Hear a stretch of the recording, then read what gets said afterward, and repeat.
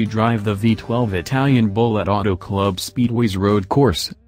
We're putting you two in your own run group, said Dean DiGiacomo, Lamborghini's Super Trofeo Series factory driver and chief instructor for this event, as I anxiously awaited my stint on the Auto Club Speedway sports car circuit. This would normally be joyous news to me, as smaller run groups and lead, follow lapping typically reduce the chances of the pace being held back by a colleague with less on-track experience. But the other journalist he pointed to was Justin Bell, a former FIA GT champion and 24 Hours of Le Mans class winner.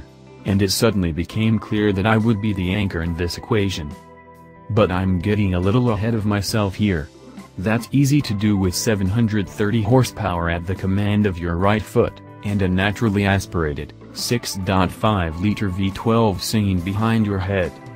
The Aventador S replaces the new in 2012 standard Aventador and, even at first glance, it's clearly more track-focused.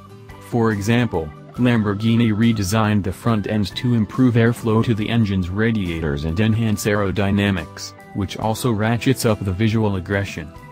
Car Reviews 2017 Lamborghini Aventador S First Drive, Next Level Lambo.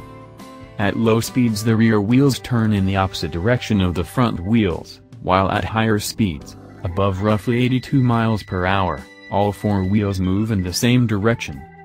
2016 Lamborghini Aventador SV. Car Reviews 2016 Lamborghini Aventador SV First Drive, Practice makes perfect, and while the new steering and suspension bits do indeed bolster the car's cornering prowess, ultimately there's only so much that engineering can do to fight the realities of physics.